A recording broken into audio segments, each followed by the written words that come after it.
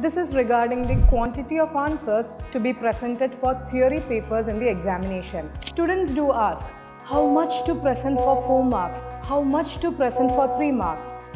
I would always suggest to go by quality rather than quantity. But for the examination, you should note 2 things. For 3 marks question, say your answer should be 3/4 of a page.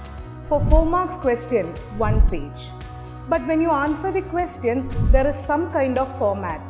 Say for example, question comes, what are the factors, what are the approaches, what are the steps to be followed? Then you should answer in point wise. For other question, you can answer in paragraph. For case study question, you can present the answers in fact, provision, conclusion.